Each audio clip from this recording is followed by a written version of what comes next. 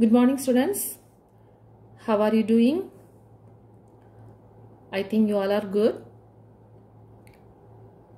Be safe at home and be healthy and energetic. Let's move on to our physics class. The previous classes we have been discussing about the uses of dimension analysis. There are 3 uses. In that 2 uses we have discussed. What are the uses? Convert a physical quantity from one system of unit to another system of unit and check the dimensional correctness of a given equation, given physical equation. And the last one is establish relations among various physical quantities. So today we are going to see the third use. That is to establish the relation among various physical quantities. To establish the relation among various physical quantities. That means many physical quantities are given with some data. We should find out the relation among the physical quantities with the help of this dimensional analysis. Let's see how it is. Suppose Q is a physical quantity. Consider Q is a physical quantity.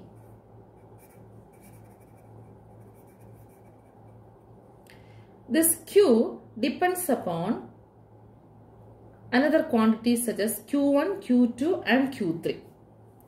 Q depends upon Q1, Q2, Q3. So I can write Q is proportional to Q1,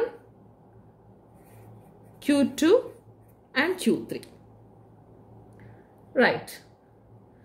More correctly we can written Q is proportional to Q1 power A, Q2 power B and Q3 power C, because we don't know these quantities powers and all. Square, cube or power 1, that we don't know. So we can assume that this Q proportional to the quantity Q1 with the power A and Q2 with the power B and Q3 with the power C. Okay. Again we can rewrite this expression as Q is equal to proportionality we are going to remove. So we should introduce a constant. Say K is a constant. So K, Q1 power A, Q2 power B and Q3 power C, where K is known as the dimensionless constant. Dimensionless constant in the sense this K has no dimension but it is a constant value that we will get from the experiment. Okay. Alright. Now how can we find out the relations among Q, Q1, Q2, Q3? That's our task. So the dimensional formula of Q1, Q2, Q3 and Q, you have to substitute in this formula. Okay. By substituting the dimensional formula of Q, Q1, Q2, Q3, we can find out the relations.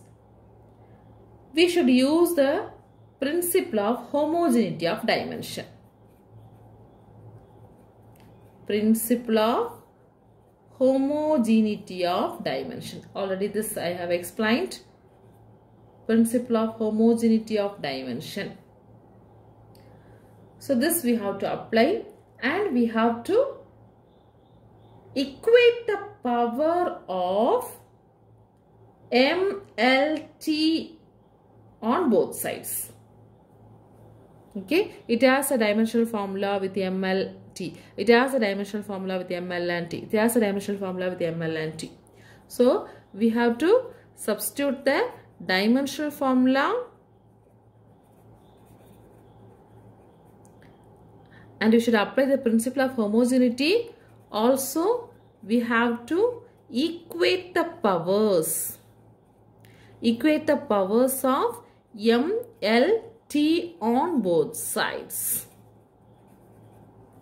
Are you clear? So when we made equal on both sides, we can get the values of A, B, C. So by substituting the values of A, B, C in this equation, automatically we will get the relations among these quantities Q, Q1, Q2, Q3. Have you got an idea how to establish a relation among various physical quantities? So the physical quantity will be given, that will be depends upon some other quantities. That is the way they will be giving the problem.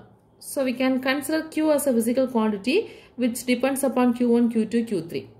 So I can write this in terms of directly proportional to Q1, Q2, Q3. More correctly we can write this with the power A, B, C. We don't know about this powers of Q1, Q2, Q3.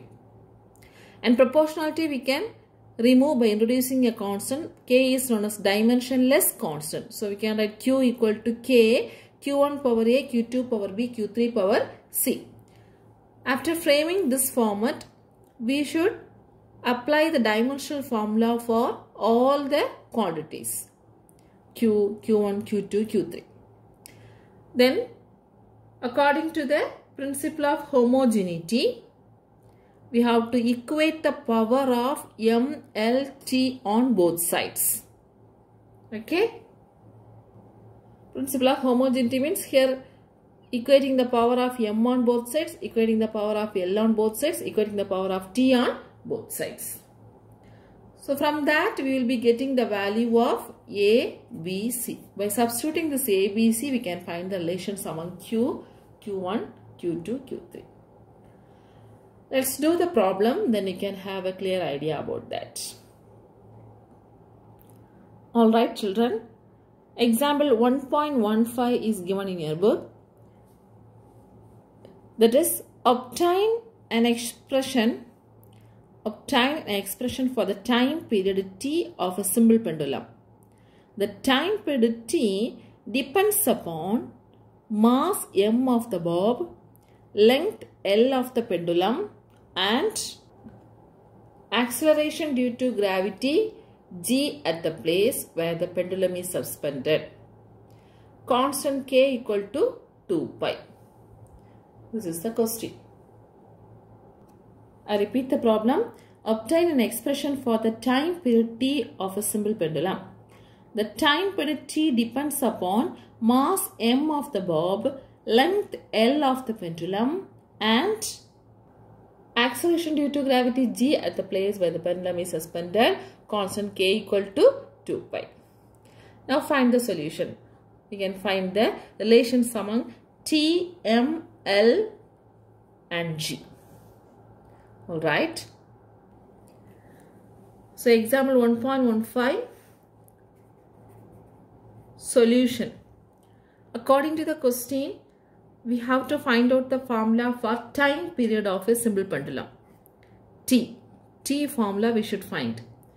And also given us this time period depends upon. So we can write T proportional to mass of the bob. So I can write T power M, T proportional to M, and length of the pendulum L, and acceleration due to gravity G. Okay, so T proportional to M, L, G. So more correctly we can write this G equal to the constant, proportionality constant, that also given in your book. K is equal to 2 pi. K into M power A, L power B and G power C. So here K is a dimensionless constant, that value is given as 2 pi. Now let's see, find the relations. How to find? We have to substitute the dimensional formula for T, M, L, G. Okay.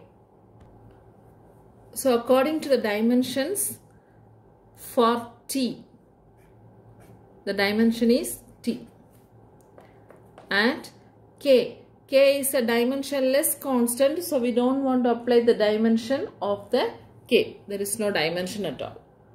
Now m power a, l power b, g power c. So m is mass, depends upon mass. So the dimension is m, capital M, m power a. Then L is length, so dimension is L, L power b. Then G is acceleration due to gravity. What is the dimensional formula for acceleration due to gravity? L t raised to minus 2. So the whole power c. Okay. Now here actually t power 1 we can consider because t equal to t power 1. So now we have substituted the dimensions of the given relations, given quantities. So this we can simplify and write, since we have to equate the power of mlt on both sides, here we can write this m power is 0, l power is 0, t power is 1. Clear? Yeah. Next, this side m power a, only one m, isn't it? Then l power, here b is there, here c is there. So I can write b plus c.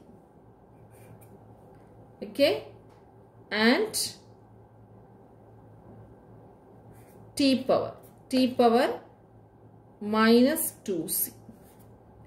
T power minus 2c. So you can write like this. Okay. M power a, l power b plus c, t power minus 2c.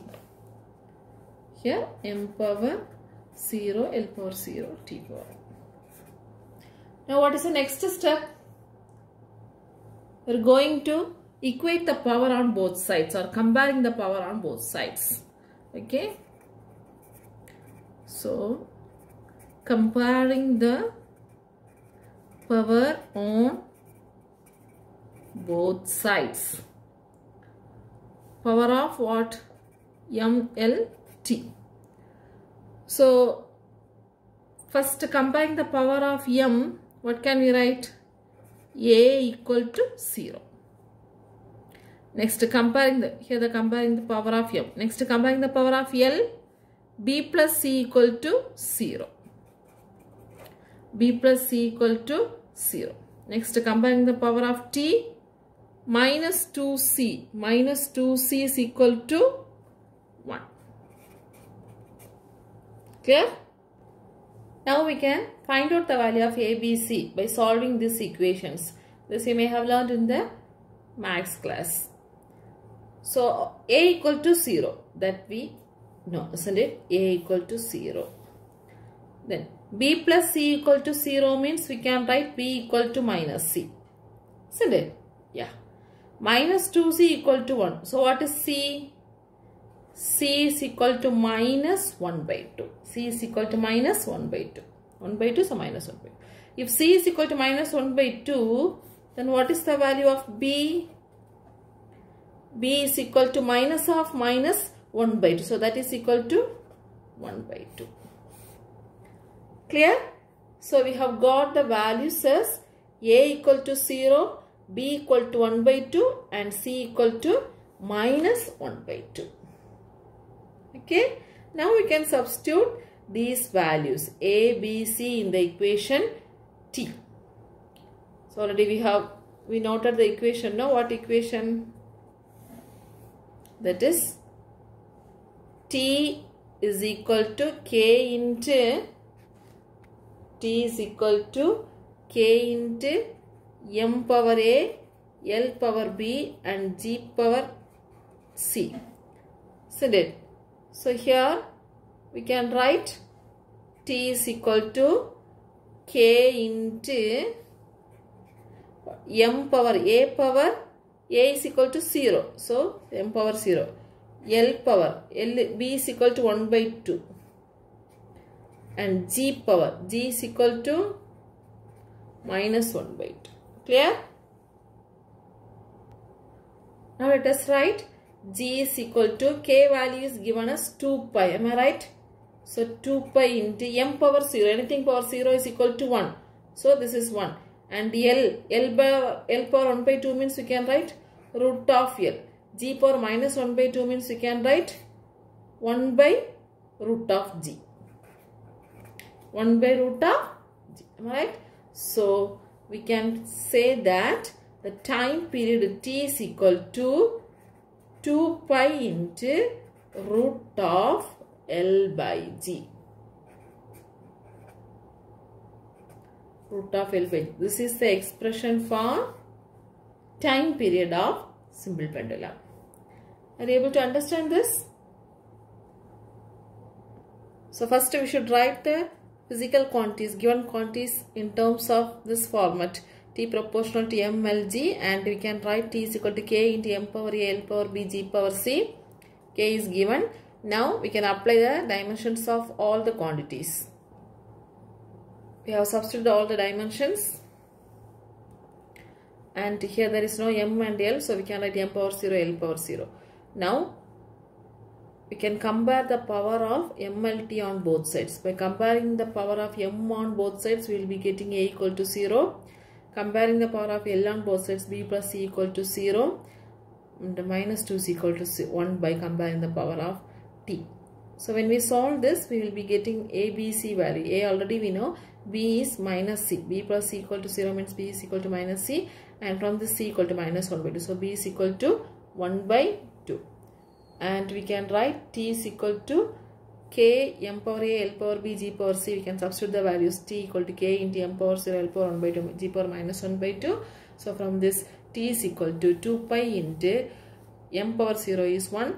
And this we can write as root of L divided by root of G. So hence the time period of simple pendulum T is equal to 2 pi into root of L by G.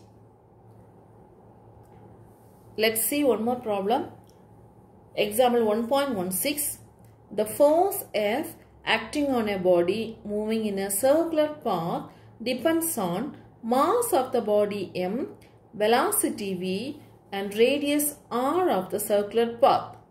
Obtain the expression for the force by dimensional analysis method. Take the value of K equal to 1.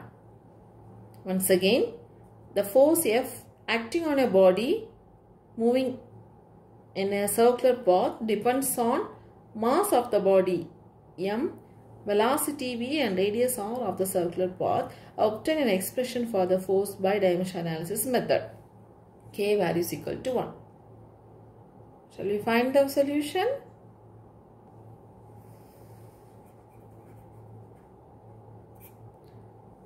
Okay. Example problem 1.16. According to the problem, force acting on a body depends upon mass of the body, velocity of the body, and radius of the circular path. So F proportional to mvr. So next step we can write with the powers, and F proportional to m power A, V power B, R power C. More correct to say F is equal to K into m power A, V power B, R power C. The next step is substitute the dimensional formula for all the quantities. So what is the dimensional formula for force? For force, mLt raised to minus 2. For mass, m. For velocity,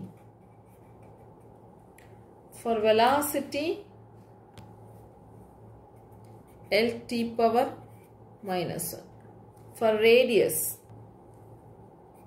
radius means the distances, so we can write the dimensions as L. Okay, now we can substitute these dimensional formula in the force equation, this equation. So for force, I can write m L T power minus 2 equal to, K has no dimensions, we can leave it, and m power A, so m power A. Next, velocity Lt power minus 1, Lt power minus 1 the whole power B.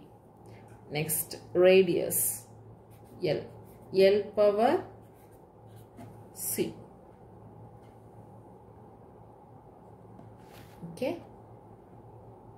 Now we can compare the powers. So before that, m L t raised to minus 2 means m power 1 L power 1. Here only m power a L power b plus c is there and t power minus b. Okay. L power b, t power minus b. So you can write as L power b and L power c as L power b plus c. Then t power minus b. Okay. Now compare the power on both sides. Compare the power of MLT on both sides. What will be the step? A equal to 1. Comparing the power of M, A equal to 1. Comparing the power of L, B plus C equal to 1. Comparing the power of T, minus B equal to minus 2. Minus B equal to minus 2. Okay. So by solving this values, A equal to 1. So B plus C equal to 1 means B equal to 1 minus C. B equal to 1 minus C. And from this we know B equal to 2. B equal to minus 2 means B equal to 2. So if you substitute B equal to 2 in this equation, what we will be getting? 2 equal to 1 minus C. From the C equal to what? We need C, isn't it? So C we can take it as this side. C equal to 1 minus 2. So what will be the answer? C is equal to minus 1.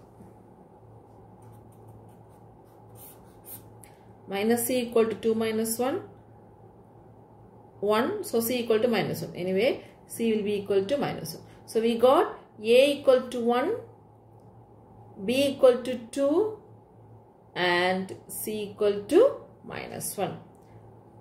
Now we should substitute all these values in this equation. Isn't it?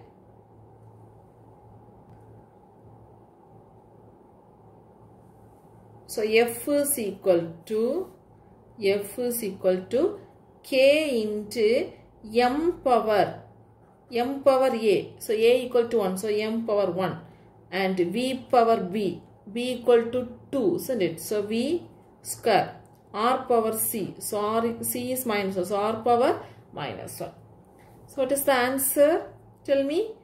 F is equal to K value is given as 1 in your problem. So we can take K equal to 1. So the answer is MV square by R. This is the formula. MV square divided by R. Since K equal to 1 experimentally. Okay. So the force acting on the moving body is equal to MV square by R. This is R. This is V. Are you able to understand? So we have written the formula by the given quantities F proportional to M power A, B power B, V power B, R power C and F equal to K into M power A, V power B, R power C. Then we have substituted all the dimensions of these quantities. Then by substituting the dimensions, we will be getting this step. Comparing the power on both sides. According to the principle of homogeneity, we have to add the same power on M, L and T. So M power A, L power B plus C and T power minus B. By comparing all the powers, we will be getting ABC value. By solving the ABC value, we will be getting. So by substituting all the ABC value in the previous expression, we will be getting F is equal to MV square by R. Okay students, I hope you have understood these three uses and you can able to find the relations among various physical quantities with the help of the dimensional analysis. Okay? Yeah. Now the last topic in your first lesson, that is limitations of dimensional analysis. So what are the limitations of dimensional analysis? First one, this method gives no information about the dimensionless constants in the formula like 1, 2, etc. pi e. This method gives no information about the dimensionless constants in the formula. If the formula contains the numbers, that means dimensionless constant.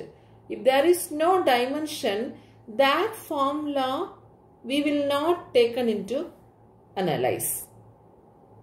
Dimensional analysis will not give any information about that because it has no dimension. Okay, so dimensionless constant formula, we cannot use this dimensional analysis method.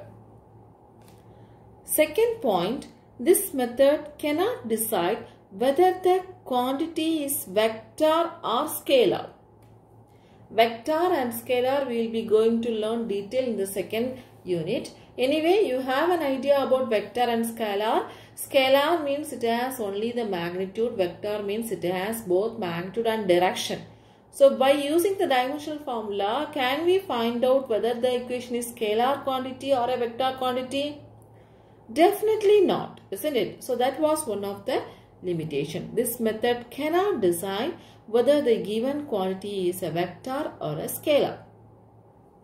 Third limitation, this method is not suitable to derive relations involving trigonometric, exponential and logarithmic functions. Very true, because trigonometric formula has no dimensional formula. Sin theta, cos theta and all, there is no dimensional formula. Exponential means we will be having some of the formula may like e power x, e power y and so on. So the exponential formula, exponential relations also we cannot able to find by using this dimensional analysis. Logarithmic functions, that also we can't use this dimensional formula.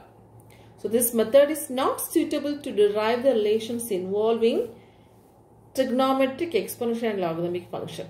Okay, if there is a e power, log and all there, we will not use this dimensional formula to find the relations. It cannot be applied to an equations involving more than 3 physical quantities. That also absolutely correct. If there is more than 3 physical quantities, it is very difficult to apply this dimensional formula. Because M, L and T are the basic fundamental dimensions, isn't it? So this cannot be applied to an equations involving more than 3 physical quantities. Fifth one, it can check on whether it can only check on whether a physical relation is dimensionally correct but not the correctness of the relation. What does it mean? It can check only the equation is dimensionally correct or not, but absolutely it is correct or not we can't able to say. For example, using the dimensional analysis, S equal to ut plus 1 by 3 at square is dimensionally correct. Whereas the correct relation is S equal to ut plus half at square. Are you able to understand? We can check the dimensional correctness of the given equation by using the dimensional analysis method. We have seen the second use, isn't it? So by using the second use, we will be substituting the value of S, U, T, A, T, and we will be comparing each term is getting, that is the right hand side and the left hand side is getting the same equation or not. So here ut plus 1 by 3 at square, yes, we will be getting the same dimension on both sides. S equal to ut plus half at square, here also we will be getting the same dimensions. So which one is correct? Because 1 by 3 has no dimension, 1 by 2 has no dimension. So both the equations are dimensionally correct. But we know that S equal to ut plus half at square is absolutely correct. Understand? Can you get my point? So this method can be able to check only whether the equation is dimensionally correct or not. But absolutely it is correct or not, we can't able to say. So these are the limitations of dimensional analysis. Do this problem. Okay, s equal to ut plus half at square. Check the dimensional correctness of this equation. This is a homework for you. Check the dimensional correctness of the given equation. S equal to ut plus half at square. That is a homework for you. So anyway, let me repeat the limitations. Limitations of dimensional analysis. This method gives no information about the dimensionless constants. This method cannot decide whether the given quantity is vector or scalar. This method is not suitable to derive relations involving trigonometric, exponential and logarithmic functions. Then this cannot be applied to an equation involving more than 3 physical quantities, and it cannot check the equation is absolutely correct or not. It can check only the equation is dimensionally correct or not. Okay, this limitation is also very important. So dimensional analysis topic is very important for the examination point of view. Okay, students, be safe at home, learn well. Thank you.